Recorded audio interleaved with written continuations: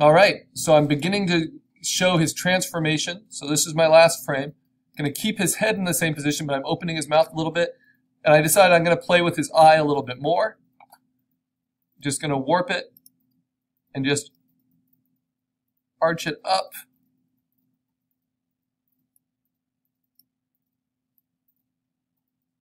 In the front and down in the back just a little bit.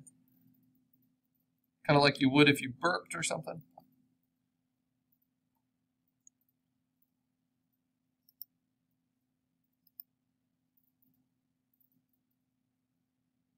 And then I want to play with the effects. So the effects are just starting. You can see the red tinging his arm there. So now I can play them up a little bit more. Go to Effects, just double click on it, and then I just push up the opacity a few degrees on both. And I can do that to the head as well.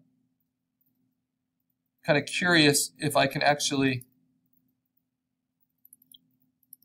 do a layer style to a whole group. I think I can. So let's see, what effects do I have? I want inner glow. There we go. It's going to remember the last one I did. And I want gradient overlay. It's going to remember the last I did, but I'm going to take its opacity down a little bit. So I'm getting a flush in the cheeks here.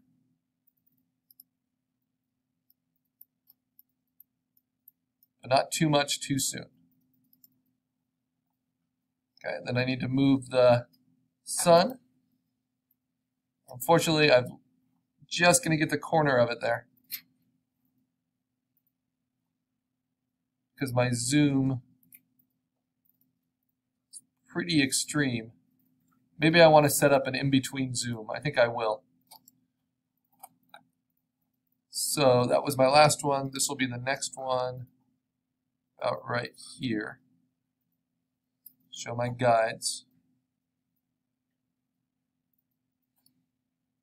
You can speed up and slow down your zooms. Nothing wrong with that. Hope I can go wider. Let's see.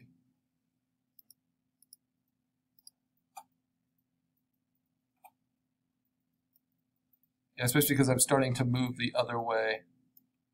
Might be good. Have an extra step here. Like that. All right.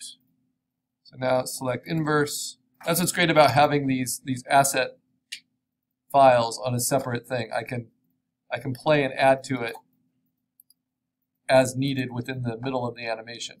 I'm not locked to anything. Yeah, so that's still going to show the sun, so I want that. All right, now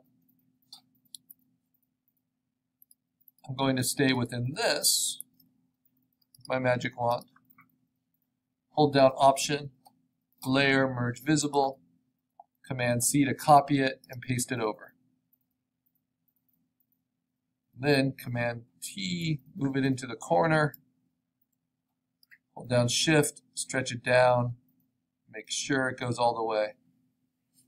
If anything, overdo it a little bit. Okay, yeah, so you can start to see that little flushing now. Oh, you know what I didn't do though? I didn't expand it more, so I can do more. D. I increased the the layer style, but I didn't increase the puppet warp. So what I'm going to do is I'm going to duplicate and then say Edit Puppet Warp. So if I want to back it up, I can. This time I'm going to move the hand a little bit. Got to pin that back foot. And I'm actually going to move the finger up just a little bit, like that. And stretch, and stretch, and stretch down.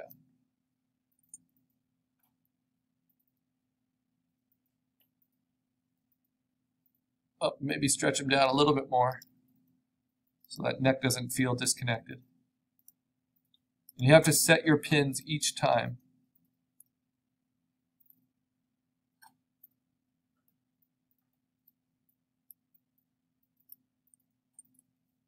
What's funny is I could have his whole tail start wagging.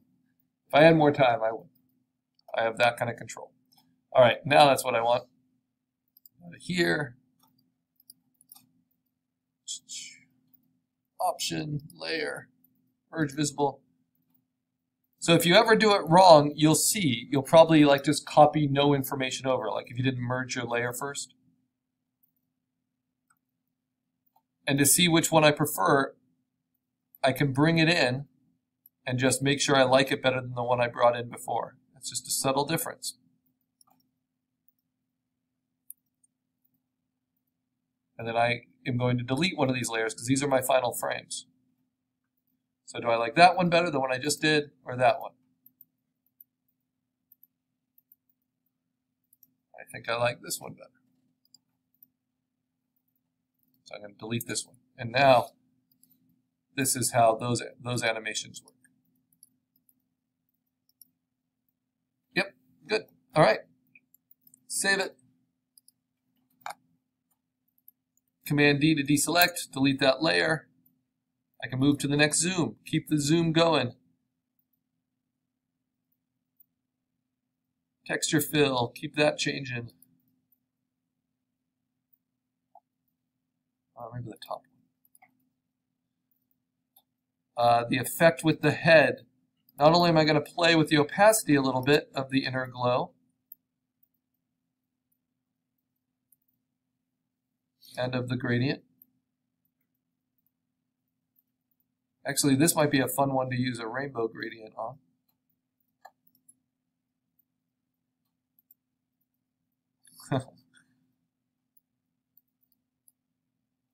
We get to be silly. It's just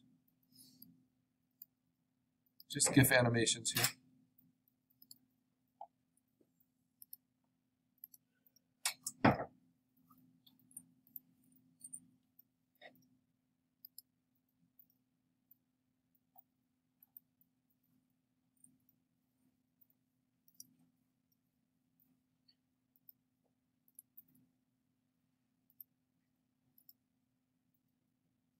Overlay works well.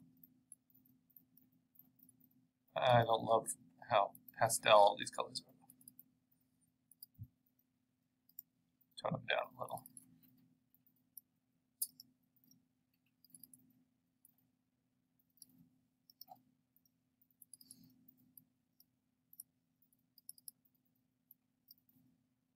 Always customize your gradients.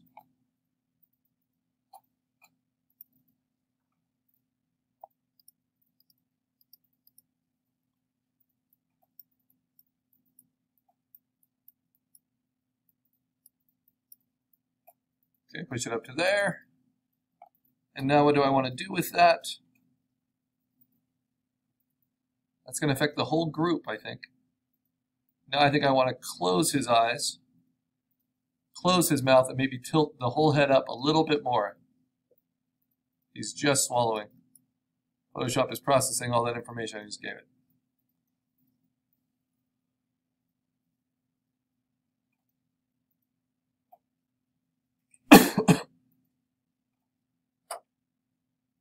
That's why you save frequently. Photoshop has trouble. We're asking a lot of it here. I'm almost at 4 gigs for this file.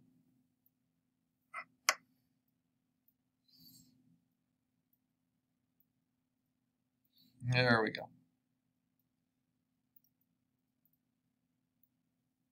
And a solution to that could be I could take the resolution down at this point on both files. Right now they're at 300 or 350. I could take it down pretty safely to 100 or 150. I usually like to do my GIF animations at 8 by 8 inches by 150. Maybe I'll do that if it keeps slowing down like that. All right, so it's saved. Now I want to play with actually rotating the head, and it should take those layer styles with me. Very good. I can even play with distorting it, not warping it because it's multiple layers together, but just giving it a little bit extra emphasis.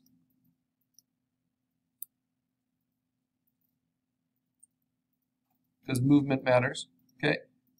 Then I'm going to close the eyes all the way. And I'm going to close the mouth all the way.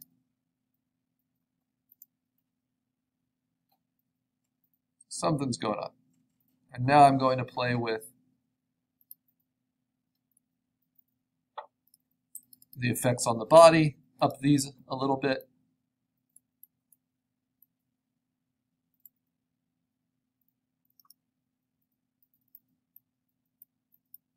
The changes from darken to overlay. It starts to be a little bit more prominent.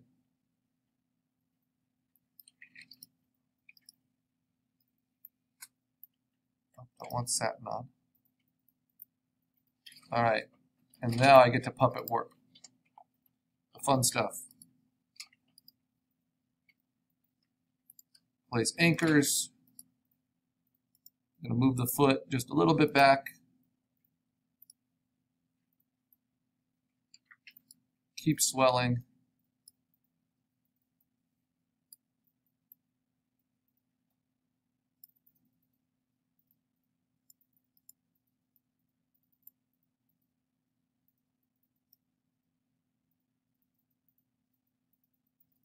Tilt that foot forward a little.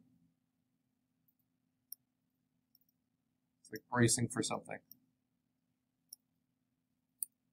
Let's see how that looks. Looks good except for there, so let me puppet warp it again, move that down. And it all depends how picky you want to be with your animation. This does give you a lot of nice control. Yeah, that's better.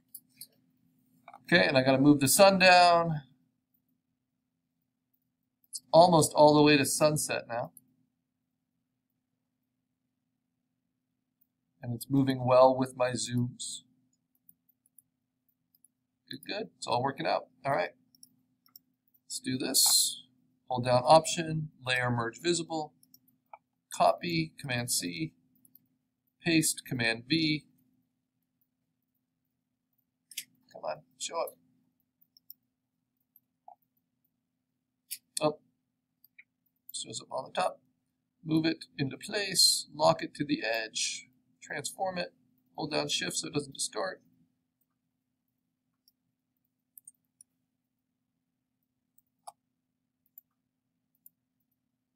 Yeah, he's kind of scrunching. Oh, I think the head could be out a little bit more. Ah, so many little things. Deselect, delete it. Let's just move that head out a little bit. Sometimes you can't tell until you move the animation how much everything is changing.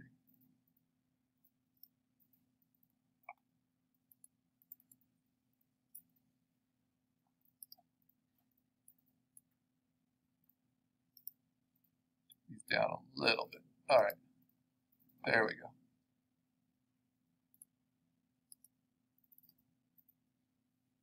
At least I'm almost done with all the zooms for a while. Then I'll zoom back out. So hold down Option, Layer Merge Visible, Command C, Command V. Again, I'm going to see if I like this better than the one behind it.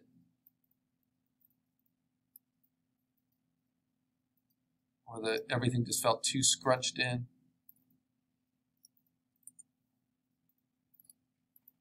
Yeah, that helps.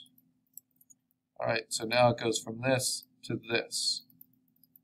And it's clearly something's happening.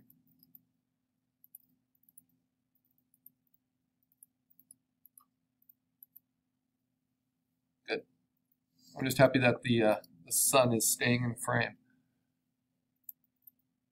All right, delete that. Move to my last zoom. I'm not going to zoom in any more than this. And now I get to really play with it. So the head effects, let's play them up.